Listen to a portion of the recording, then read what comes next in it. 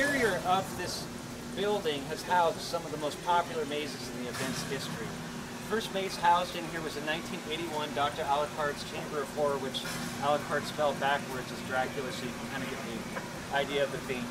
And in 1983, a big budget maze was housed in here named Realm of Darkness. That was like a full medieval theme with castle wall settings and dungeons and like a full forest area and stuff. But it was in the late 1980s that this structure housed arguably the most popular maze in the event's history, Bates Motel. And it really was just kind of a hodgepodge of haunted attraction, classic haunted attraction elements like the strobe room and the dot room and the checker room and stuff. But they were all intertwined with the classic Psycho movie theme with Norman Bates everywhere and Mother and stuff. And it was extremely popular, ran for many years here, and led to other classic mazes like Mother Noose's Scary Tales and Horrorwood Hotel and Hatchet High. And most recently, right before Pinocchio, was the Doll Factory, which was here for many years and was extremely popular. But all those mazes combined don't outline why this structure is the most important structure in haunted maze history. I'll take you right around the corner and tell you guys why. Knott's Berry Farm, before Bigfoot Rapids was built, the park basically ended right here, and we're standing where there was an employee parking lot. But in the summer of 1982, they had a show presented backstage here named Colonel Howe's Traveling Circus, which is a big top circus type of thing with circus performers. And at the end of the summer, the circus performers left. The big top stayed and housed one of the most innovative mazes in the entire haunted attraction industry, not just Knott's history. A maze called the Terrifying Trail of Jack the Ripper. It was a full recreation of the foggy London streets, and they used flying effects named Peter Foy's flying effects, which is the same kind of effect they used to fly Peter Pan, like in Broadway shows and stuff. It was all kinds of crazy audio, and it just set a new standard for Knott's Berry Farm, and the Knott family never looked back. And so from then on, every maze had to have that level of production value up to today.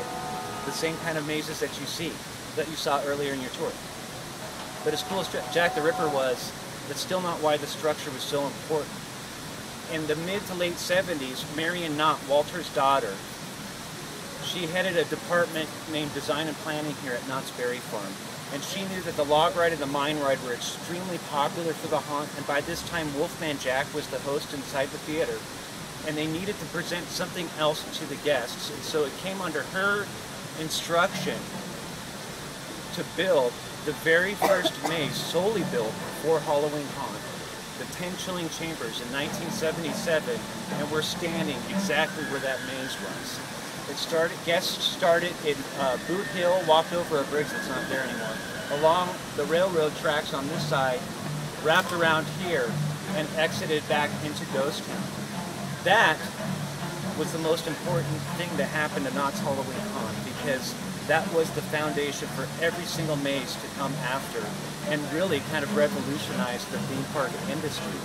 So, just to let you guys know, there's hundreds and hundreds of fun facts throughout the park that are all related to Halloween haunt, kind of like what I've shared with you. And if you guys can, again, visit the museum. I'll be there tonight from 8 to 9:30, from 10 to 11, signing my book. So if you have any questions or want to check out the book, swing by.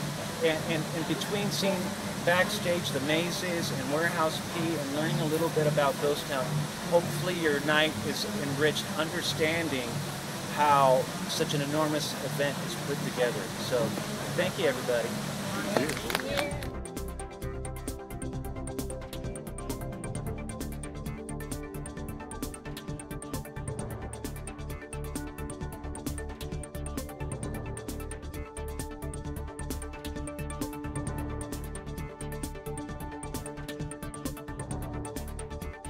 The horse